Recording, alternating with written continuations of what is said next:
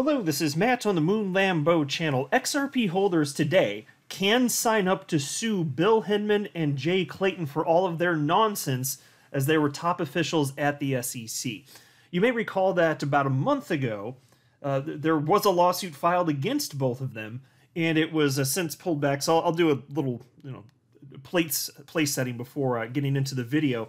You may recall that was the case, but now we have an update, brand new update for you. And it looks like ultimately that lawsuit is going to go forward, and looks like support is being requested. Let me just word it that way. Also, let me put out a little bit of a warning for you here. Take a look at this headline from Decrypt. Coinbase shares plunge after company misses Q1 revenue, posts $430 million loss. Okay, so that sounds bad enough. For the first quarter, Coinbase lost a boatload of money.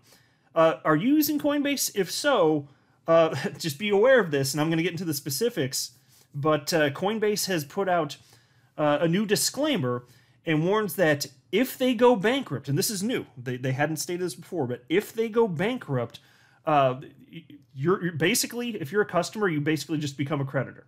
Go to bankruptcy court.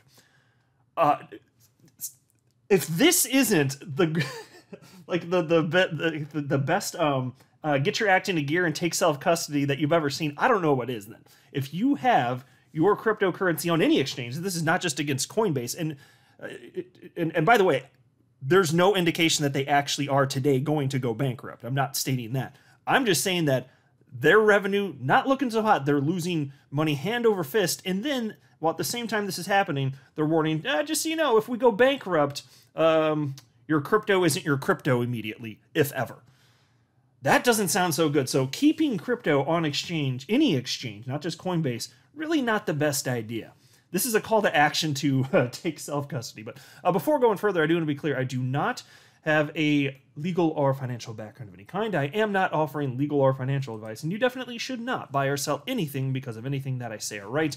I'm just an enthusiast who enjoys making YouTube videos about crypto-related topics, but just as a hobby and just for fun. Okay, just to quickly get everybody caught up to speed, here's an article from Coinpedia from April 14th of this year, titled, Ripple vs. SEC Update. Hinman and Clayton get sued for role played in the case. Earlier, there were so many attempts by the XRP community to investigate the role played by former executives of the U.S. Securities and Exchange Commission in the ongoing legal war between Ripple and the SEC. However, today, Jay Clayton and William Hinman both have been sued by XRP enthusiast Shannon O'Leary, and has done this via U.S. litigator Fred Rispoli. And so Fred Rispoli, of course, is a member of the XRP community himself. And then the piece continues. The lawsuit states that the two violated federal regulations in their persecution of XRP. The former executives have acted in favor of their previous and the present employees, strongly connecting with Ethereum so that it acts against XRP holders. So I gave a very in-depth... let me word it this way. I provided very in-depth coverage and gave my perspective on what was going on at the time. And after this lawsuit was filed, Attorney John Deaton was critical, I think it's fair to say, of the way that this was going down, and was concerned that it could impact his case. And Fred Rispoli, Attorney Rispoli, did speak with Attorney Deaton, and after completing that conversation, he decided to go ahead and just whatever the right word is for, dismiss the lawsuit, retract it, whatever the word is for, legally. So lawsuit canceled at that point in time, but he even said back then, doesn't mean that it's not going to happen in the future. It's more like, let's wait until the timing is right, which seems perfectly reasonable. So nothing against Mr. Rispoli. I think that it's fantastic that he's looking out for the XRP community. And so if this makes more strategic sense to wait, then that's fine. And it looks now that he's saying, hey, if you want to jump on board and help out, you actually can. Take a look at this new tweet from Attorney Rispoli. This is from literally just yesterday. He wrote, update, xrplawsuits.com. To sign up for lawsuit against ex-SEC officials Jay Clayton and William Hinman, please complete the 1-minute form. If you want to sue the SEC and hold XLM, ADA, DOT, or Algo, send direct messages, and then there's an email on the screen if you guys care to do that. And so there's other stuff at play too, but here's the actual website, and here it is. class member interest sign-up page. So this will be a class action lawsuit once it is refiled. So for anybody that's interested in jumping on in, have at it. Here's the form. He said it takes less than 1 minute to fill out. And I'll tell you this. Like, these people, Bill Hinman and Jay Clayton, you know that these have to be some arrogant sons of bitches to just so flagrantly leave this trail of what just extreme improprieties and then think that you're just going to get away with it. Well, maybe you will get away with it, but maybe not, because you pissed off a huge community of XRP holders. I'll tell you that. So we'll see what comes of this. And look, I don't know in terms of legality where this goes. Like I said, I'm not a lawyer, so I'm not making any legal claims against them. I'm just telling you, a lot of the times in my life experience where there's smoke, there's fire. And there are some serious appearances of impropriety that we as a community have been uncovering for over a year now. Now into this next topic. There was Jeff Roberts, who is the executive editor at crypto media outlet Decrypt, and I cover some of their stuff from time to time. I think that Decrypt does a pretty good job. And Jeff Roberts tweeted out the following just a little bit earlier today. Said, Coinbase earnings about to drop. Could be a big momentum shifter. If they beat expectations, it could help staunch the crypto-wide freefall. If they miss, look out below. We'll have full coverage on Decrypt Media soon. Now, Ripple's general manager of RippleNet, Ashish Burla, he responded to that and wrote the following. He said, curious how they beat expectations if the numbers were set pre-market meltdown.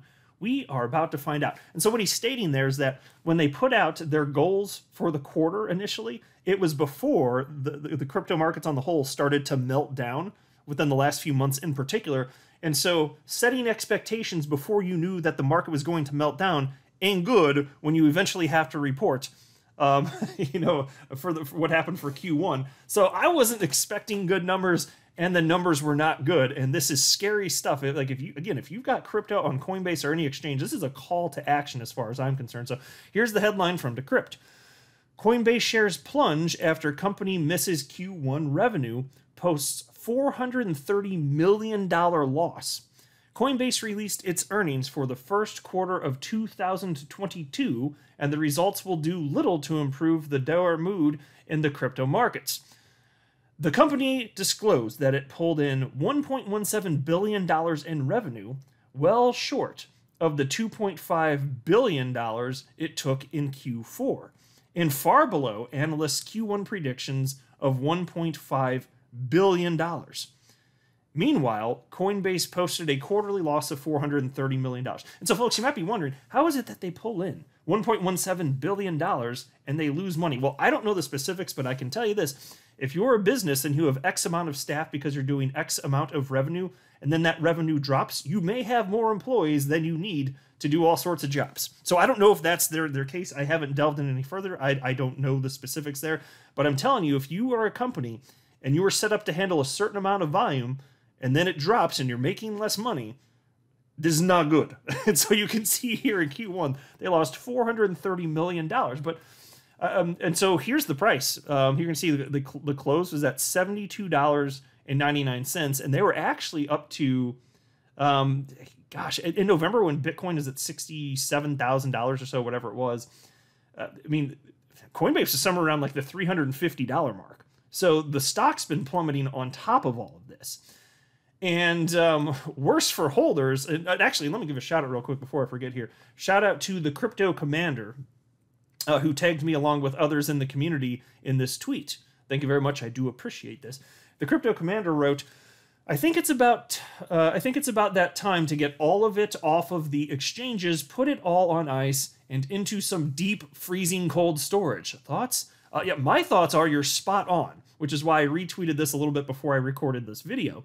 And this in itself was a retweet from somebody named Sophia, who shared the actual document that cited this. And this is alarming. It's what's on your screen right now. This comes directly from Coinbase. The highlighted part is what's relevant, so I'll read that. Moreover, because custodially held crypto assets may be considered to be the property of a bankruptcy estate, in the event of a bankruptcy, the crypto assets we hold in custody on behalf of our customers could be subject to bankruptcy proceedings and such customers could be treated as our general unsecured creditors. Yeah, so translation, you might not get anything, or you might get less than what the dollar value is at the time that they declare bankruptcy. So if you have anything on their exchange or anything else, you might want to consider putting it in a cold storage. And look, again, this doesn't mean that Coinbase is going to go bankrupt. That is not the message that I'm conveying. I'm saying you never know what's going to happen in life, and they just lost, like I said, a boatload of money. If that keeps going, they're going to have some problems. They're going to have to find a way to scale down, get back to a point where they're in profit again. And that could be doable too. I'm not saying that this is doomsday for the company, but I am saying look at how much money they lost. And then at the same time, they're putting out this new little disclaimer here about what bankruptcy would mean for their customers. Put two and two together, my friends. Ain't good. All right. And I know a lot of you out there, you my fellow XRP family members here, I know a lot of you may still have, I don't know what percentage, but I bet a lot of you still have some XRP on Coinbase because they do allow you to hold it. So just food for thought. I'm not a financial advisor. You should not buy or sell anything because of anything that I say or write. That would be a very, very, very bad idea. Until next time, to the moon, Lambo.